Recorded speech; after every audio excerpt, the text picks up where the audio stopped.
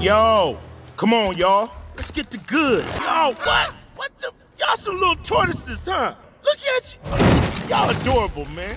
Bad Bernie got some turtles on the payroll. This is wild. I mean, this is crazy. Like, let me guess. 15 years ago, right? Some sludge was dumped in the sewer, and y'all came from that. Ooze. I like that. I like ooze. So look. That same ooze made me, okay? My dad, Baxter Stockman, he's the one who dumped the ooze down the drain, baby. So technically, we cousins. Well, look at you now. You got a bunch. There will be no more scrapbooking. Nothing. I thought we were celebrating. Sit, Poppy. Sometimes people go into other people's mouths and they don't come out. The Birkins are coming! Ah! I just need to go to Poppy's place and get the exact measurements of her head without her noticing, and I'm good to go. My mind? I've lost my mind. I've lost everything. The man I love, my best friend. Although now, apparently, he's got a new best friend. What's that about? What else is he hiding? Who's the real him? Who am I? A direct descendant of Glorith? I never asked for that. Now everyone expects me to arrest Ballister, and if I don't, I'm a traitor to you, and if I do, I'm a traitor to him.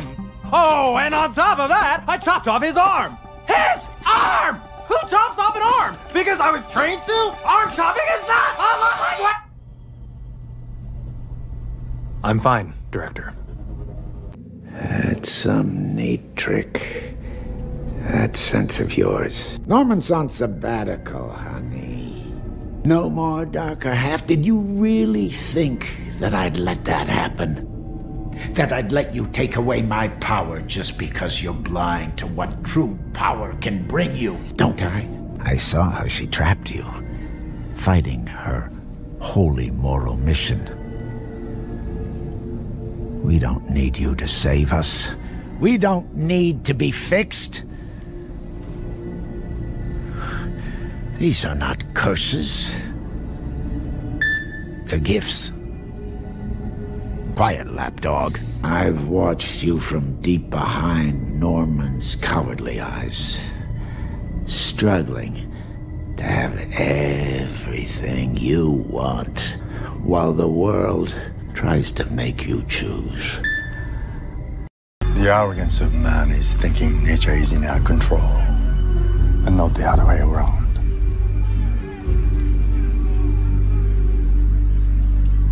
Let them fight. We're going to heal everyone. We are.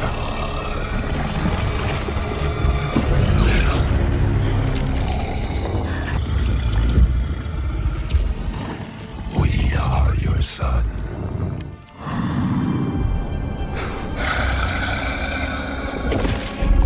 Look at us.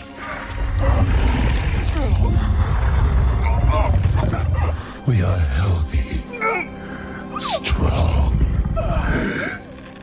This is what you want, isn't it? Xandarians. What a bunch of losers.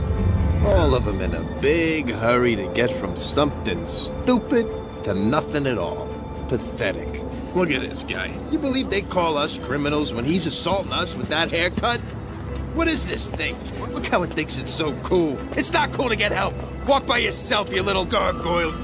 Look at Mr. Smiles over here. You like orange. Where's your wife, old man? What a Class A prevert. Right, Groot? Good. Don't drink fountain water, you idiot. That's disgusting. Yes, you did. I just saw you doing it. Why are you lying? Okay, kiddo, I gotta go. It's been fun though, right? Well, maybe a smidge more fun for me than you. I'm just guessing since you're being awful quiet. Anyway, be a good boy, finish your homework, and be in bed by 9. And hey, please tell the big man I said hello. Welcome. I'm really glad you're here. The secret headquarters of the SES. No, it's 3 letters, like SES. Look, I love my father, but he isn't exactly what you would call open to new ideas. Because questions lead to knowledge. Yes. You see all the X's? We have searched the entire mountain for years trying to find one. We're not looking for X's, we're looking for the small foot. And you have seen one. That is where we come in.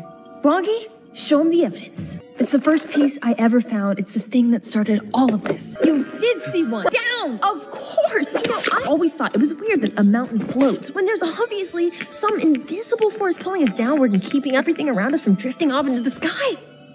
Of course, this is just a theory. Dawn Patrol! Everyone up! I'm taking your advice. I'm going to break you down and build you back up. Now, get moving, recruit! Pardon me, everyone, but have you seen Cora this evening? She's not in her room. Why did you make me do this? You're fighting so you can watch everyone around you die. Think, Mark. You'll outlast every fragile, insignificant being on this planet.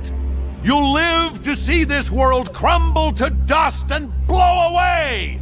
Everyone and everything you know will be gone.